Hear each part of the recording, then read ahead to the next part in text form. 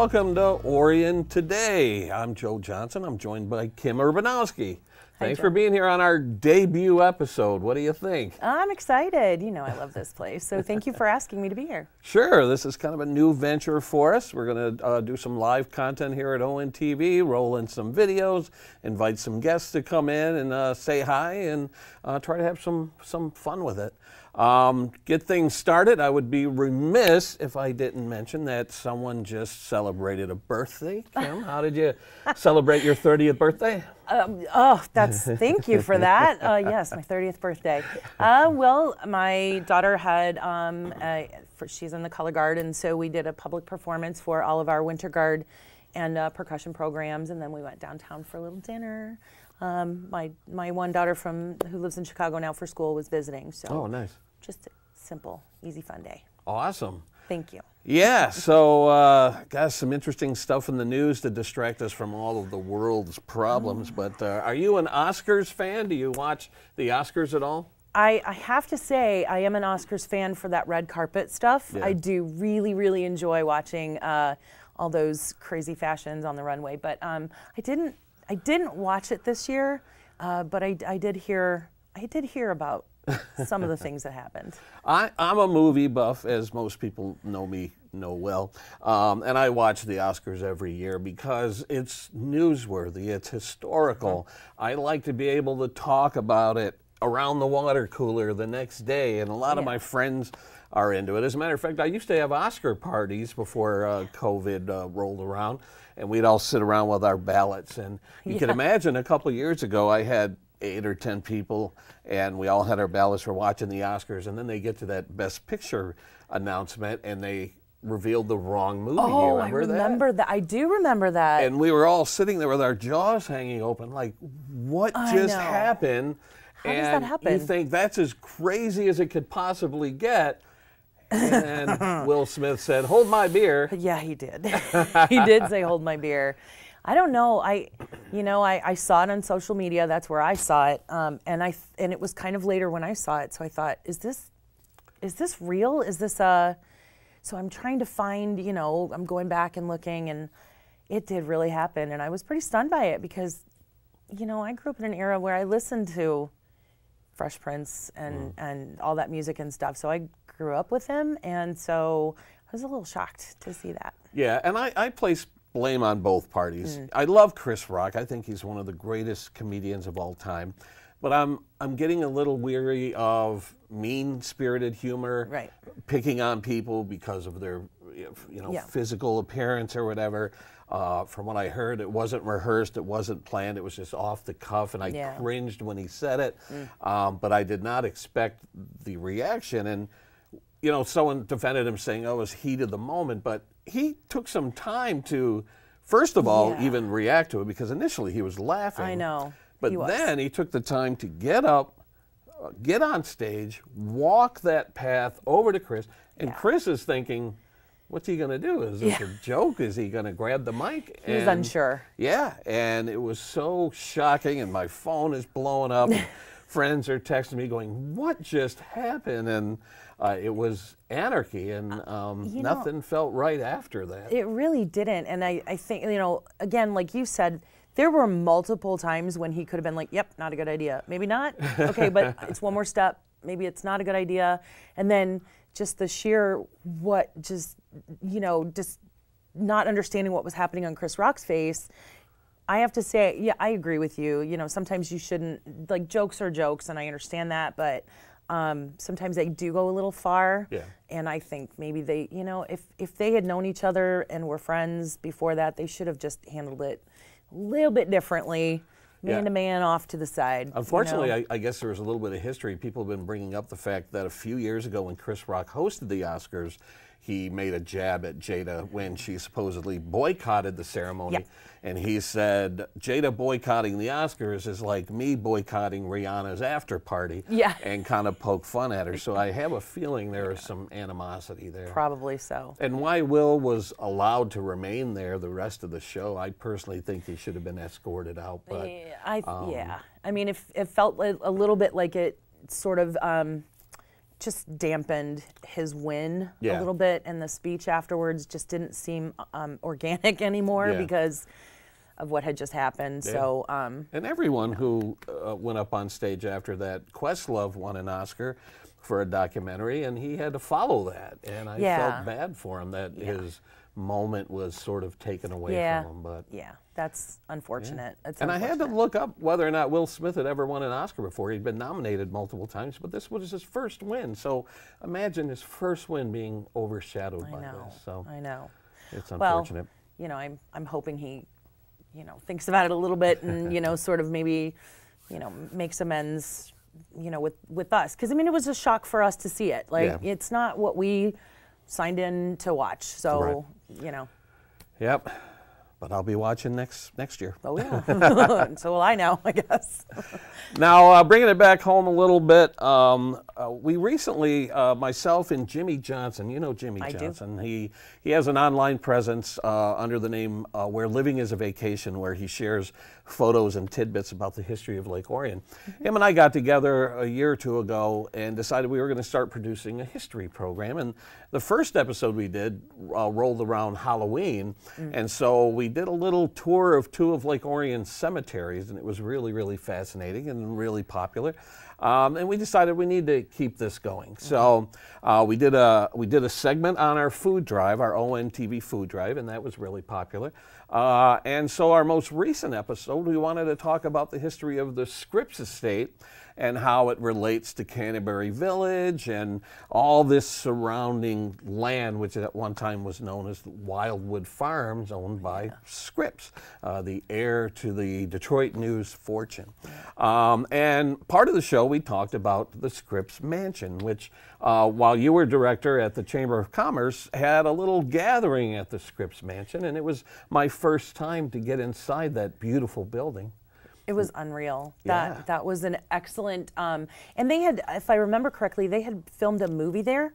Yeah. And so there were a lot of things in the rooms that were showing, you know, this is where we were when we filmed this scene, and there were some, you know, shots and stuff like that we could look at. But it was really interesting having access to that place in the way that we did.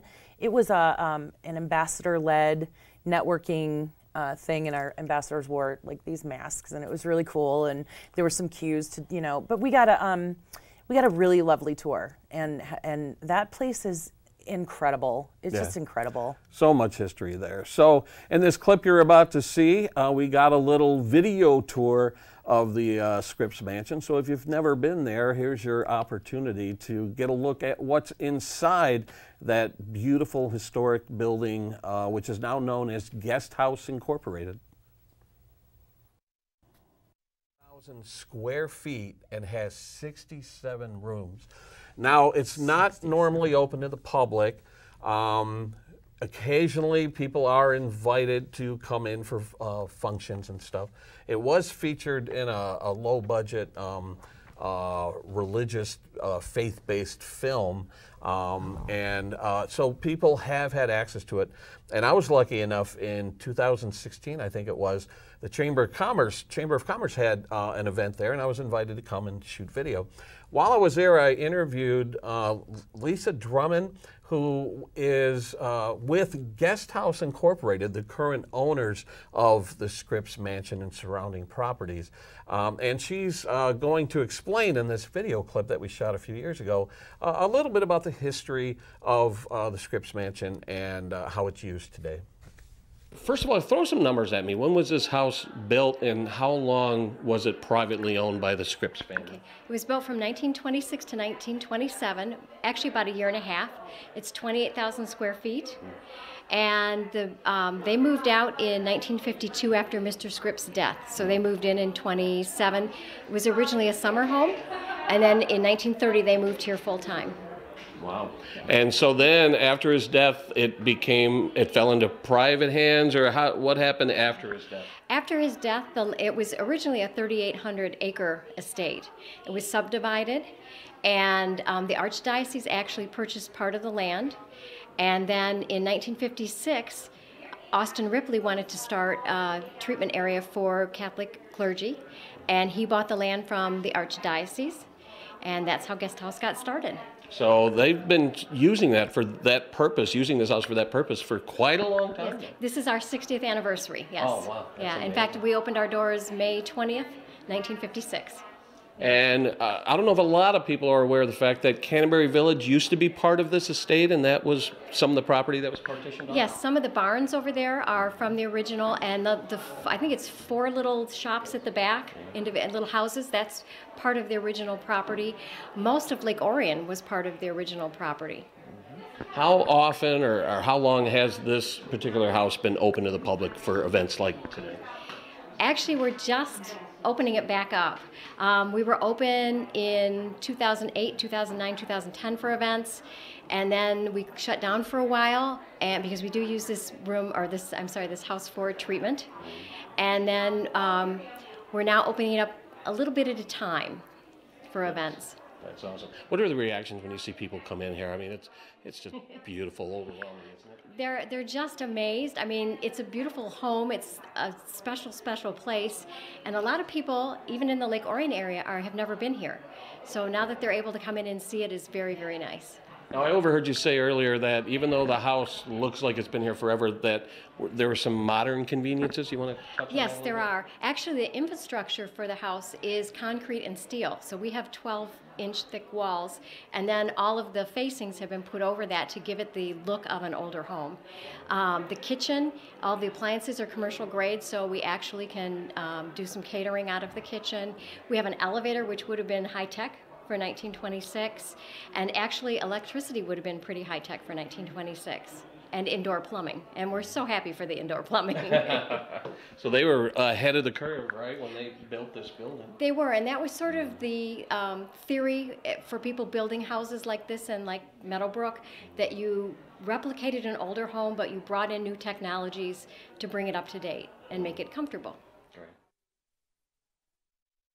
And welcome back to Orion Today. It was so awesome to go inside that building. And I was just recently back inside the Scripps mansion there because ONTV is going to be doing some video work with Guest House.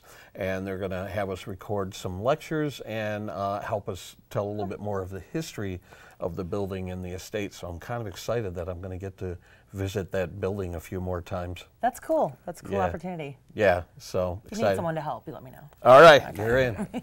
So I'm Joe Johnson. I'm with Kim Urbanowski, and we are now joined by Roger Brodeur of the Lions Club, who's here to share what they have coming up over the next few months. Roger, it's obviously been a little difficult the past few years. A lot of events canceled, and now slowly things are returning back to normal. Are you excited about 2022 in the Lions Club? Oh my gosh, I so am, Joe. Thanks for having me here, by the way, to talk about some of what we're doing. And last night I put together a list of what's coming up for 2022, and it took me a long time.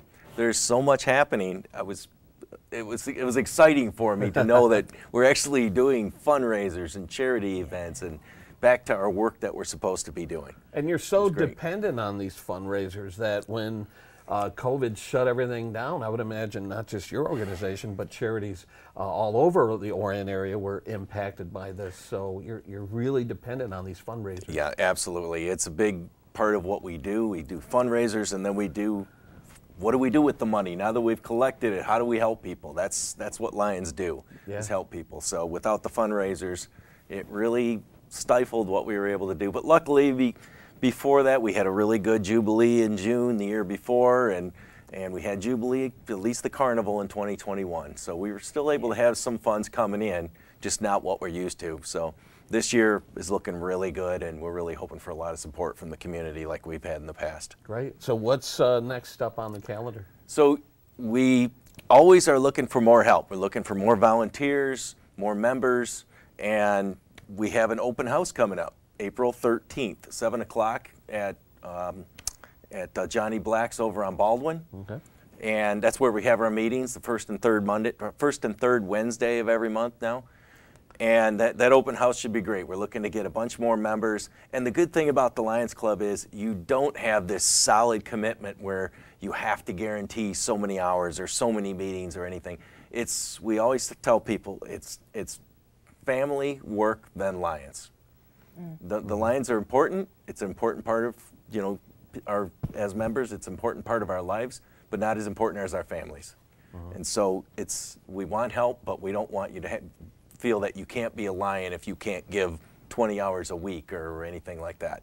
So Well, that's I would imagine important. too that even if you had, you know, one person that could give, you know, 20 hours a week, or if you had 4 people that could, you know, it all adds up. Just It does. The more people, the better, and then it's, you know, more camaraderie. We have that some way, members too. that do one event a year, and we Right. are thrilled to have them. Yeah. We're thrilled to have them. So keep that in mind. Open house at Johnny Black's on the 13th. And I know a lot of organizations like yours, a problem that they're facing is a lot of their members are sort of aging out, and so there's a need for younger people to come in. Are you facing that same dilemma? Absolutely. And it seems like that there's not as much volunteerism and service-oriented people that there used to be.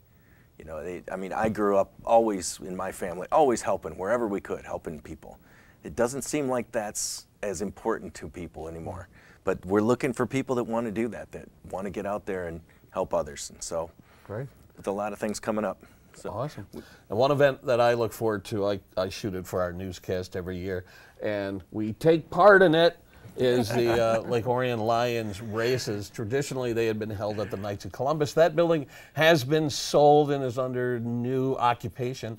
So tell us about the upcoming Lions races this year, the changes that are in store, and what can people expect? So the Lion races are one of my favorites, not just because I'm the MC and DJ for it, but it's a lot of fun. So these lions, we sell these to local businesses, and they decorate them however they want. We just sell them the piece of plywood as a lion, and we line these lions up six rows, and it's like a horse race. We have big, like 2-foot square fuzzy dice that we roll, and every time that the dice is rolled, those 2 numbers, those lions move forward 1 space.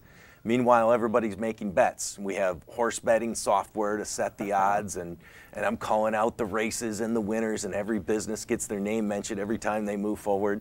And it's just so much fun. People are yelling and screaming and excited to make these bets.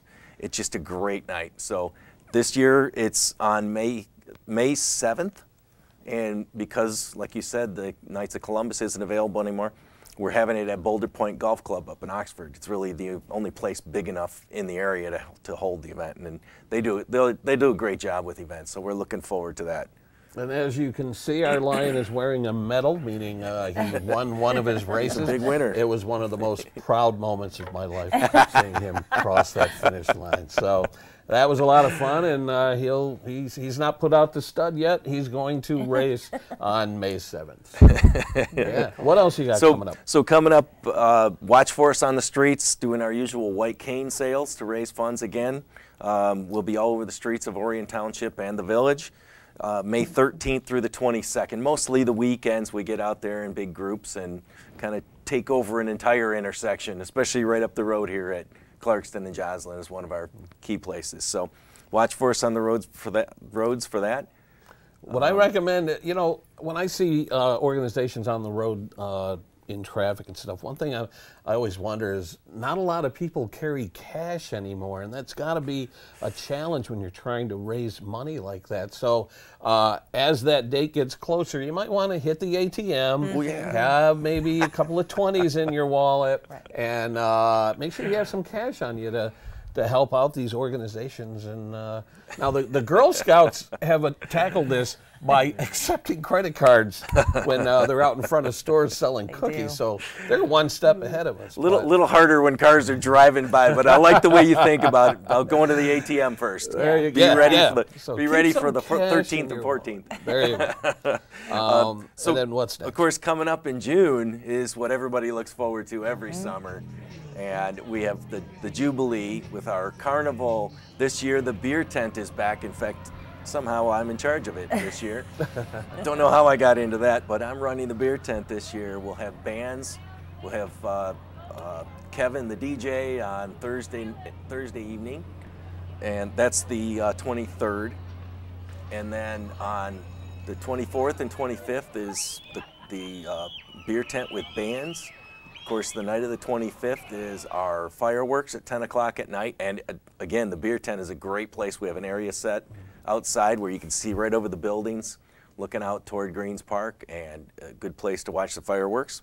Yeah, So long time that's coming tradition up. here in Lake Orion. Oh, at least 80 years or so. Yeah, there was a Really? period of time when the streets of downtown Lake Orion were under construction, and the Jubilee had to move over to Canterbury Village, and I think the event suffered a little bit from that new location, and I was so happy to see it return to downtown Lake Orion where it belongs, and now with the beer tent returning, we should have the best event It's ever. going to be a great year. It's going to be a great year. We're going to have perfect weather every day. That was already guaranteed to us.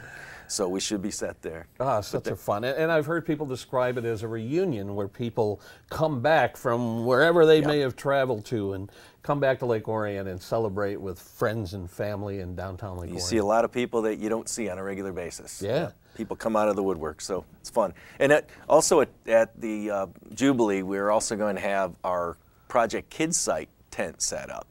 And that's really cool because we take kids and their parent into the tent with them. And we just have a camera that from a distance, a few feet away, we can take a picture of a kid's eyes and give them a report about, it measures a whole bunch of different aspects of their eyes and can tell them if they have any trouble, we can refer them then to a doctor.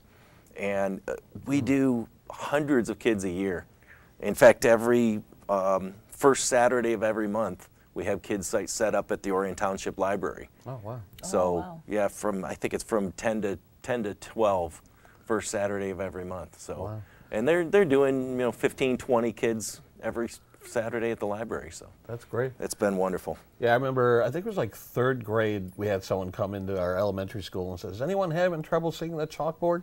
And I raised my hand and got tested and wearing glasses ever since. Yeah.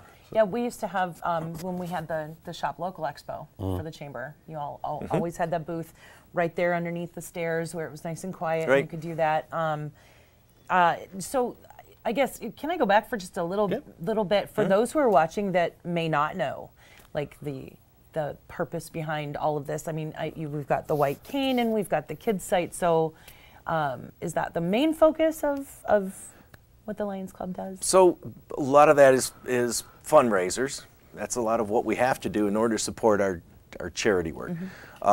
Most people in town are familiar with the Christmas basket program. Every year, a week before Christmas, we distribute food to a little over 200 families or households. And the whole community takes part in delivering that food and organizing it and shopping. And we have gifts as well. So that's part of where our funds go. We have a Christmas party for developmentally impaired kids at the Pine Tree School. That's a lot of fun. We have Santa and elves there, and Mrs. Santa and Mrs. Claus, Mrs. Santa. So that's a lot of fun for everybody, including us. Of course, Leader Dogs for the Blind was started by Lions many years ago, back in the 1920s. We provide eyeglasses and hearing aid for those who need those and can't get them themselves. Just a lot of different things that we take part in. That even within our own township, we have scholarships for high school students. We support some of the baseball teams, the first robotics. We just had the first robotics team from Walden Elementary come to or Walden Middle School, sorry. Come to our Lions Club and tell us about what they do. It's pretty amazing what these robotics teams do. They brought the robot with them and gave us a whole presentation about it. It was wonderful. So you guys are doing so much good in the community, and every year I'm at the Christmas basket program shooting video, and it's just a well-oiled machine. Like it's like a bunch of ants, like just they all know their job, they all know their role, and everything's moving and going out the door, and it's just amazing to see year after year. It's a lot of fun. We're getting good at it. Yeah, finally. Right. And keep in mind this year, another great event coming back we haven't had in the last 2 years is the auction before Christmas. So that's right. Yeah, we'll have that back at the Malash dealership at the Palace, and really looking forward to that being bigger and better than ever. So And they donate that space and take care of the overhead and all the that family's stuff. wonderful So, to the Lions. Always have been, yes. Yeah, so your expenses are minimal for that auction, and Yes. a lot of the silent auction stuff comes in from local Communities, businesses and yeah. things like Yeah, that. the businesses in this town, just tremendous. Yeah. We I get agree. so much help. They are so generous with the whole community. It's great to be here.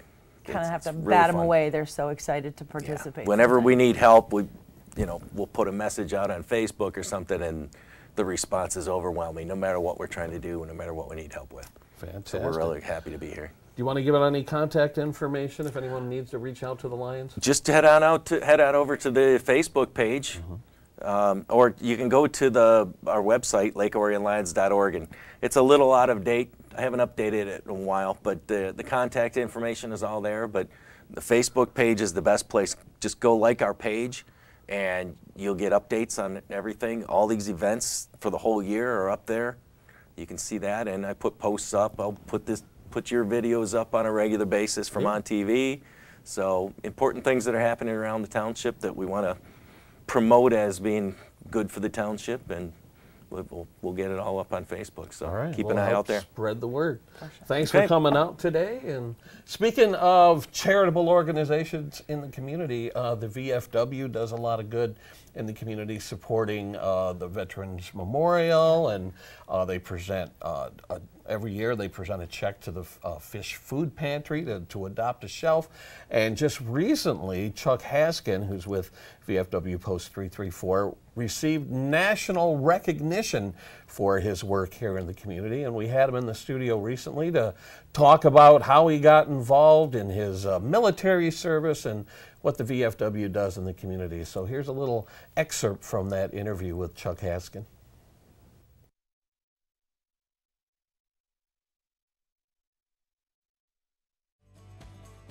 Talk about what led to you serving your country. How did, talk about that phase of your life. Well, after I got out of high school, they had the U.S. draft that was taking anybody who was over 18 years old and stick them out there, and you get the lucky number. And I Kind of like graduated the lottery, right? the lottery system, and that was the only lottery I ever won. So my number was 35. Wow. So in 1970, my number was picked. It was my turn to go in the U.S. Army. And so didn't want to do that because I had a really good job at the time, but that was something I felt that I needed to do. And so I went to basic training down in Kentucky, went to advanced training in Georgia. I had a short stint in Fort Hill, Oklahoma before I shipped off to Vietnam. And I could finalize my Army career while I was over in Vietnam. Wow. So how much time did you spend in Vietnam? The total time was about 9 months. I got injured, so I was sent home, and they released me from the service once I got home. Wow. So, but I arrived in February and left in November. Wow. So, Did you receive a Purple Heart? no, I did not receive a Purple Heart. No? No, I was involved in a Jeep accident. We were responding to an attack on the Australian embassy in Saigon, and we got rammed. Oh, wow. So we think it was the sapper who attacked because it was after curfew, and so nobody should have been out at that time of night. But we were running without lights. They were running without lights, and we were both going pretty fast. And so it busted me up pretty good when we got in that accident. Wow.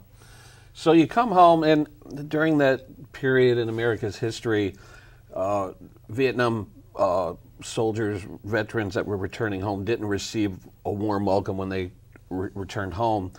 But over time, I think there's been a shift, and now it seems like America recognizes what veterans have done and the sacrifices that you've made.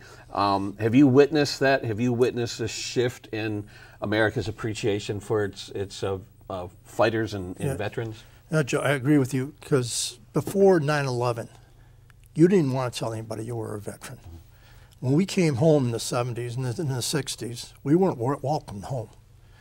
When I tried to get in 72, when I tried to join a local VFW over in Southfield, they wouldn't let me in the door because I was a Vietnam veteran. Wow. It was all World War II veterans. They could consider, one, that was a war, and two, they didn't like what we were doing over there, you know, all this stuff. So I went for many, many years without doing anything with any veterans organization or let anybody know I was a veteran. But after 9/11, that shift went 180 degrees, that people started appreciating for what we put our careers up for and did for this country, and what the younger generations are being called out to do for 9/11 with Desert Storm, Kuwait, Option Freedom. And my old unit right now, they're attached to the 101st Airborne down in Kentucky. I was with the military police, and they have 43 different places they are at right now around the world that we don't hear about. But they're trying to do what they can to keep the globe peaceful. Right. And doing that. So, but I agree with you. It's 100% that today versus back in the 70s and 80s, being a veteran, you see a lot of veterans today, they're wearing hats. They tell them what they are. One thing that hat does is identify one veteran to another veteran that they can talk and you know if they relate to. But during those times, you never see that. You would never see that.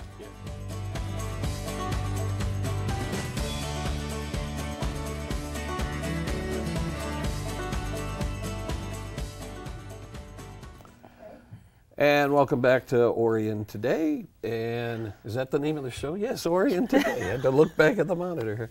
I'm Joe Johnson, joined by Kim Urbanowski. And congratulations to Chuck Haskin for his national recognition. They do a lot of great stuff in the community, and they support the Veterans Memorial, which I've watched its evolution from the beginning. Like, I was there when they obtained that parcel of property on Lapeer Road, and every new addition that they've included as they've built it up, and it's become, I think, one of the nicest memorials in the nation. I agree. Yeah. Big point of pride for us, for sure.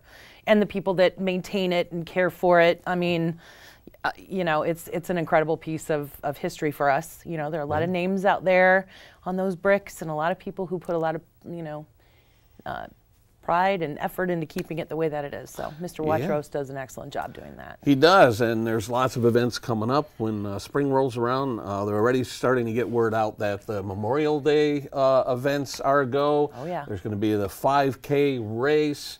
I don't know. I haven't heard yet if the parade is returning. Do you know if the Memorial Day parade is returning yet? I haven't heard anything, honestly, about that. Into that. But I know they have a ceremony over at the Memorial. They've had it last year, and that's always a fantastic event over there. And they have coffee with a veteran where you can go in. If you're driving by like on a Saturday and you see some people gathered at the Memorial, pop in, say hi, have a conversation with the veteran. That's always really great to hear them share their stories. So. Yeah, very, very cool stuff. Yeah.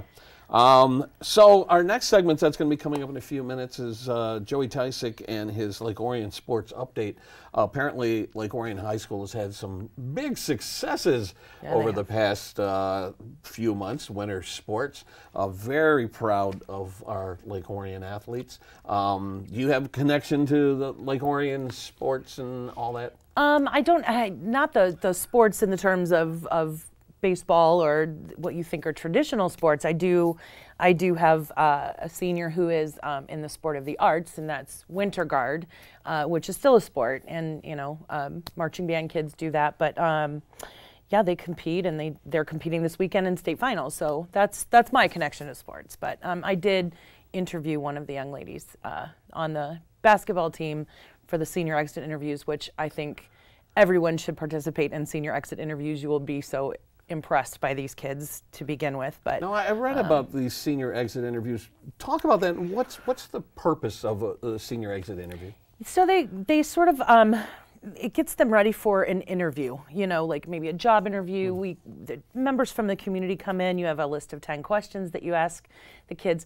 They're prepared for it. They know what they're going to be asked. But it's all about, you know, poise and dressing correctly and presenting yourself, and you know, just getting the jitters out about doing interviews.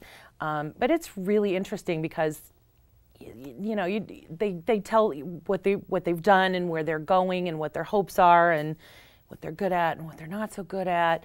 It's just a really rewarding thing to do.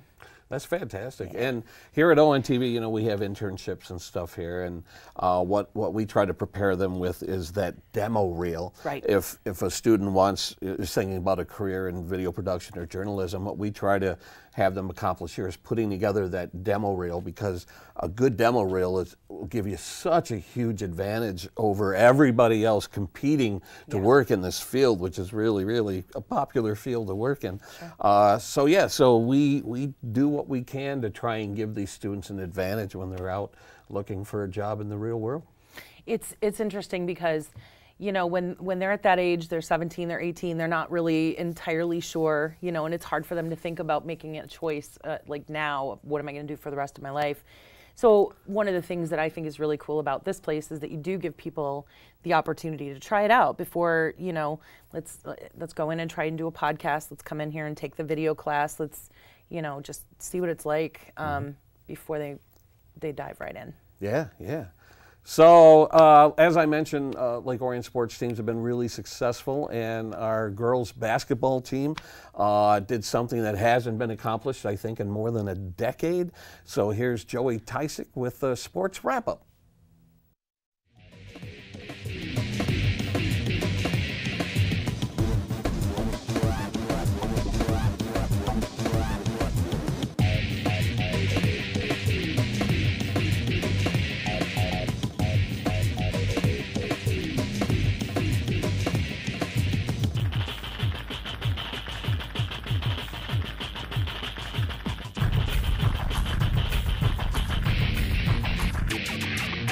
Hello and welcome to Lake Orion Sports Update. As the winter season is finally coming to a close, we take a look back at the successful seasons of varsity hockey as well as boys and girls varsity basketball. The hockey team once again had a great season under Coach Krefsky as they finished 18-8 in the OAA Red and winning the division title. This led to the Dragons getting to compete in the regional playoff where they would face off against Rochester United. The Dragons were able to handle business and get the win 4-2 and reach the regional final against the best team in the state, Detroit Catholic Central. Lake Orion would battle hard, but they would come up just short and would fall 1-4. Catholic Central would go on to win the state final, so it was a valiant effort by Lake Orion. Either way, the season was another great one for the hockey squad. The boys varsity basketball team also had a solid season as they finished 15-7 in the OAA Red and came up just short of a division title. However, they were in a good position to win their district in the playoffs. Because of their record, they were able to get a first-round bye, and in the semifinals, they faced Utica Eisenhower. The game was back and forth, and the Dragons toughed out the victory 49-47. Then Lake Orion would face off against Rochester Adams in the district final. Lake Orion fought hard, but they were unable to move on to regionals as they lost to Adams 46-52. A great season nonetheless, as the boys fought a lot of adversity throughout the season. The varsity girls basketball team had one of the best seasons in recent memory, as they finished 18-7 with an incredible 9-1 division record. They then entered the district tournament, coming off 2 losses, but overcame that, beating Adams in round 1, 50-26, and then Stony Creek 32-30, who they hadn't beat since 2009. This would lead to the Dragons having an opportunity for a district title, which hadn't happened since 2010. Here's the story. On March 4th, the Lake Orion girls varsity basketball team faced off against the Rochester Falcons in the district final at Lake Orion High School. Earlier in the season, the Dragons fell to the Falcons, but this Dragons team was different, as they are coming off a semifinal win against Stony Creek, who they hadn't beaten since 2009. The Dragons were looking for the title. In the first half, it would be a back-and-forth affair as the pace was a little slowed down, but both teams played tough. With the grit of the two teams, we saw plenty of fouls and free throws. The Falcons would control most of the half, but every time the Falcons got a run, the Dragons would answer back.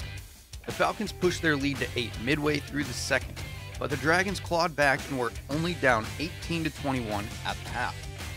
Coming out of halftime, the Falcons immediately went to their post-up game with the 2 6-foot freshmen, Alice Max and Kylie Robinson.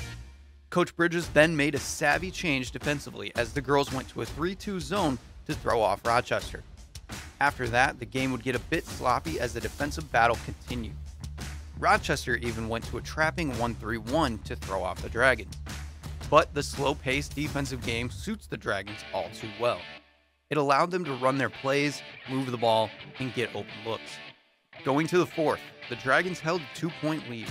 The Dragons were able to extend that lead to 6, and just before the Dragons could make a big run, the Falcons put back their aggressive half-court trapping defense to reel the Dragons back in.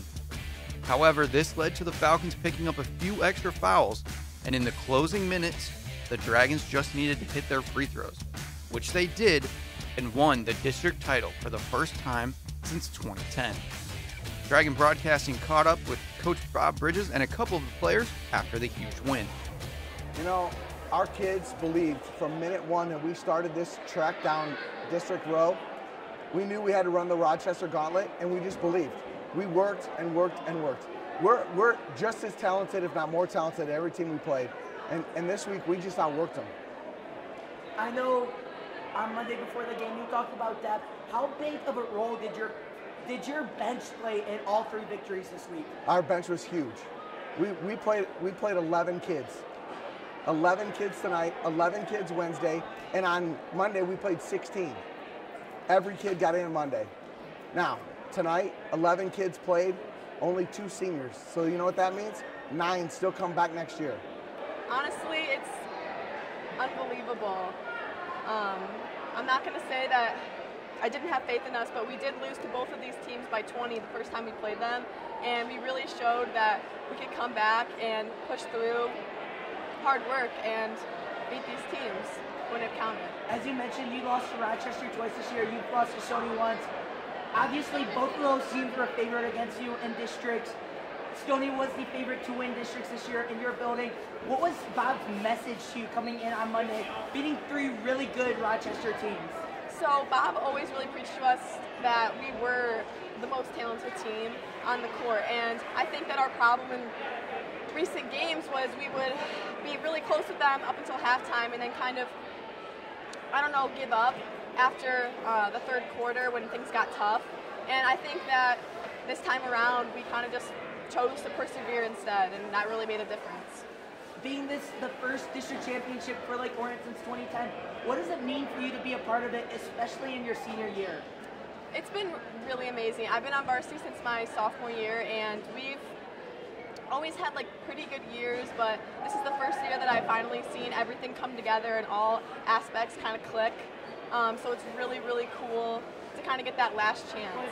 What does it mean to be able to embrace that underdog mentality and be able to beat both of them? It just shows that nothing's impossible. We went into both games knowing that they thought they were going to blow us out, and we worked hard and showed them who was boss. And what specifically about Clarkston are you going to have to watch out for them on Tuesday? Stop Maddie Skrupski. Find a way to stop Maddie Skrupski. She's an amazing ball player. She's an amazing ball player, and they're a good team. She can score from anywhere, and she can do whatever she wants. So we've got to find a way to stop her, and we'll just play tough. That's all we can do.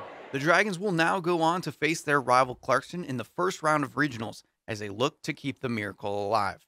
From Lake Orion, this is Joey Tysick reporting for ONTV Sports. Unfortunately, the Dragons would fall to Clarkston in regionals 61-47, but it was an amazing season for the Lady Dragons, and they are still a young team, so expect them back next year. Now in the coming weeks, the spring sports season will begin as ONTV will look to cover lacrosse, boys soccer, softball, and track. For even more Lake Orion sports, check out our YouTube channel for our full game coverage. Visit youtube.com and search for Orion Neighborhood Television. Also make sure to catch all of our replays Tuesdays, Thursdays, and Sundays at 7 p.m., along with Saturdays at 1 p.m. See you next time. And welcome back to Orion Today. I'm Joe Johnson, joined by Kim Urbanowski. Lots of great things happening at Lake Orion schools and sports. They always excel. Oh, yeah. You know, we got spring and summer sports coming up, and of course, my favorite time of the year. This is a little down the road, but I love Lake Orion football. Love being on the sidelines. You may have seen me running up and down the sidelines with my portable camera. Love being in the action, having 300-pound football players fall around my feet reminds me I'm alive, keeps my adrenaline going. It's a little bit of a workout trying to dodge them at the same time with your camera equipment. I did get hit once. I was on the sideline, had the viewfinder up, and I thought the play was over. It had gone out of bounds, and I kind of let my guard down, and two defenders had collided with each other, and they were thrown into me and hit me, and I spun around, and someone caught me before I went to the ground. And initially I was like, I think I'm okay, I'm all right, and continued doing the game. And when I woke up the next day, I couldn't move. My back was wrenched. I was so sore. But I'm usually pretty good about dodging that action on the sidelines. No, it is pretty cool to watch you work on that, and then also to listen to your color commentary. I'm not a I don't know much about football, but I have watched your videos, and you really get into it. You're pretty good at that. Oh yeah, when I do the sports packages, the highlights, I try to emulate one of my heroes, Chris Berman. When Chris Berman does highlights on ESPN after the fact, he acts as if he's calling the game live, and he gets so animated and so excited, and he comes up with the funny little nicknames for players and stuff. So when I put together my sports packages after the fact, I try to emulate that same excitement when I'm doing my voiceover on it. It's a lot of fun. It comes across. Those packages get a lot of views. People love their sports, love their football here in this area. Yeah, they do. Yeah.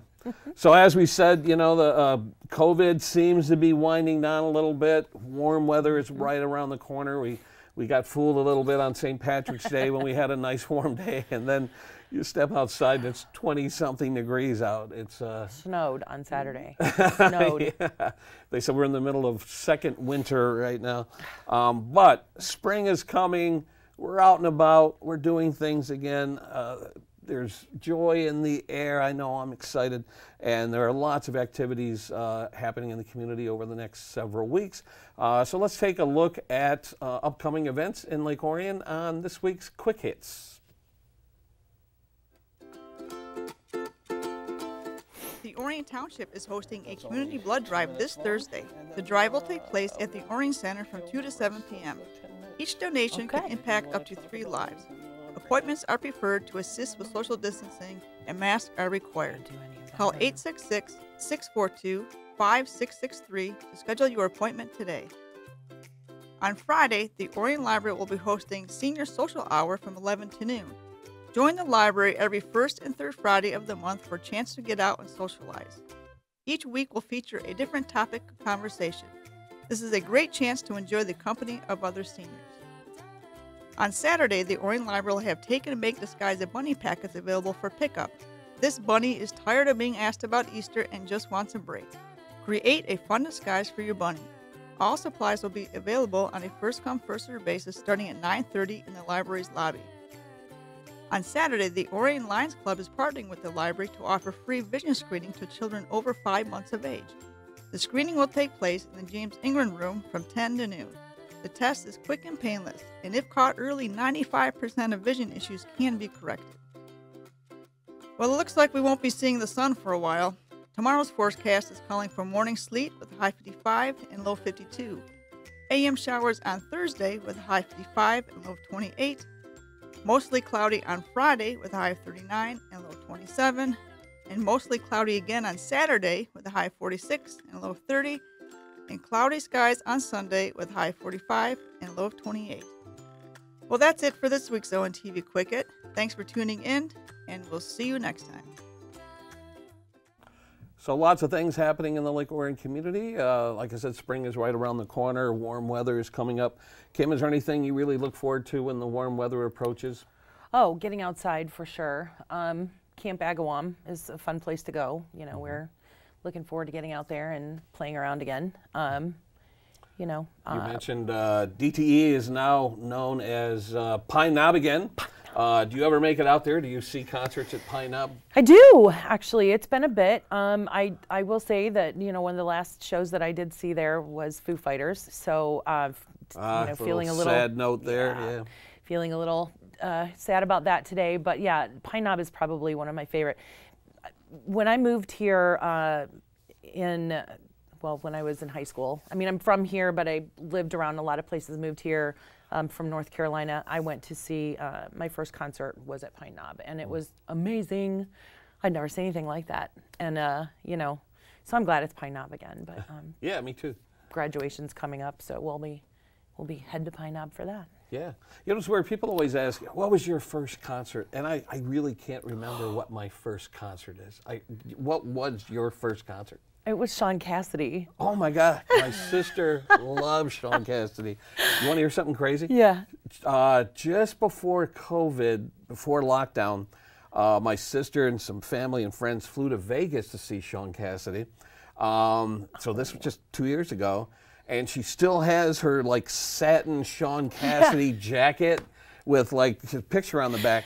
Oh, well, yeah. somebody took it from her, went backstage, and had Sean Cassidy sign it, if you can believe it. It was a dream come true for my sister. Holy smokes. I still have a picture of me, because we were living in, when I saw him, we were living in Hawaii at the time. And I was in like 2nd or 3rd grade, something like that, I don't know. And my mom took me, and it was just wild. It was just, you know, I had the t-shirt and all the whole thing and the poster and all of that. It goes deep, those childhood, you know, idols. It goes deep. Yeah. Now, one of the first concerts I remember seeing at Pine Knob, believe it or not, I was a huge Monkees fan. And in 1986, they did a 20th anniversary tour. Mike didn't travel with them, but it was Peter, Davey, and Mickey, and that was a blast. And it's hard to believe that their 20th anniversary tour was, what, almost 40 years ago, 35 years ago. Pretty crazy. And since then, we've now lost 3 of the Monkees. Yeah.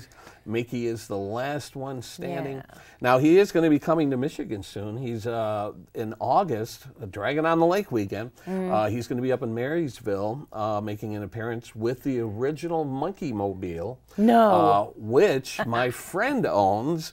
I know the guy who owns one of the original Monkey Mobiles. There's 2 made for the original TV show, and one of them went up for auction back in 2008. My friend flew out to Arizona, bid on it, and to his shock, he won it. Oh my gosh. So when you see the Monkey Mobile at Woodward Dream Cruise or at car shows here in the Metro Detroit area, it's the actual Monkey Mobile from the TV show, and it's going to be reunited with Mickey Dolenz in August in Marysville. Cool. So I'm hoping to make that. You know what? I did watch that. For a while, they had it back on Nickelodeon, I think. They were showing the reruns on Nickelodeon, and I made a point to watch that. And I was big, Peter, what's his name? Peter Tork. Peter Tork, yeah. Yeah, I liked watching that show. That was cool. So that's interesting. Yeah, so I've seen all the Monkees in person at one time or another. I saw that reunion tour. I saw Davey's Teen Idol tour, where he toured with Peter Noon of Herman's Hermits, and I think Bobby Sherman or something like that. And then a couple of years ago, and this is kind of odd, we just lost fairly recently Michael Nesmith, and I was cleaning out a closet at home this past weekend, and as I was pulling out boxes and stuff, I saw a piece of paper on the floor, and I picked it up, and it was my ticket to Mike Nesmith's concert in Ferndale just a few years ago. Really? And he played at the Magic Bag in Ferndale. Yeah. And he was the last member of the Monkees that I had yet to see, and it was great. Now, sadly, he didn't play any Monkees songs. He just kind of did all his original stuff. For the longest time, he kind of distanced himself from the Monkees. But then when Davey passed away, I think he sort of embraced it all and started making personal appearances again. Do you think sometimes they maybe don't play things because they're not allowed to, or it's contractually? In the case of Mike, I just think he was trying to distance himself from that. Yeah. He wanted to establish himself as a creator, and he has a legacy. He was partially responsible for creating MTV, if you can believe it. Yeah. How? Yeah. He pitched an idea for it, and as it got developed, they asked if he wanted to be part of it, and he sort of opted out, and it continued on and became MTV. Really? So yeah, he had a role in the creation of MTV. And oh, wow. little tidbit on Mike Nesmith is one of the reasons he didn't participate in the tours and all that is his mother invented whiteout. And Remember that, yeah. And so he inherited the whiteout fortune and allowed him to pursue his creative endeavors. So I always got that mixed up with that. You know that movie Romeo and Michelle? Yep. And they talk about the Post-its. I always thought, right. I always mixed the two up. I was always like, are they talking about the monkeys guy or, because it was the Post-its, but I remember now it was the whiteout thing. That's interesting. So yeah, with warm weather coming up, I'm looking forward to car shows and dream cruise, and we have Comic-Con, Motor City Comic-Con coming up in May, and then of course I'll be getting away in a couple of weeks, go to LA, my happy place. So I'm sure I'll have some stories when I get back from that. So. And Wildwood. I'm looking forward to Wildwood. All the stuff that we do at Wildwood. That's Lo-Palooza and all kinds of stuff happening, and concerts in the gazebo in Children's Park are a weekly thing. Those are always a lot of fun, and we'll have some clips for you over the next few episodes of Orion Today to kind of look back at maybe last season and the seasons before that to refresh your memory that there's live entertainment all throughout Lake Orion, including 20 Front Street and over at the amphitheater at Camp Agawam. They have an annual concert there, a big music festival there. So lots going on, lots to see and do here in Lake Orion. Right? Is that what you're talking about, Tommy Stock? Yes, Tommy Stock. Yeah, that's always a lot of fun. And that raises funds to help maintain Camp Agawam over there. Firebolt, and the Firebolt. Yep. Amazing. We have so much good stuff here. It in a way. Yeah. More people don't. Just come on in. Yep. And I'm just so glad that, like I said, everything's returning to normal. Hopefully, lots of stuff to see and do here in Lake Orion, and it's going to be a busy summer. I'm excited for it. All right. Well, I think that pretty much wraps up this debut episode of Orion Today. Did you have fun today? I had a blast. Thank you very much. All right. We're looking forward to the next one. Thanks for watching, and we'll see you again soon on Orion Today. I'm Joe Johnson, Kim Urbanowski. We'll see you next time.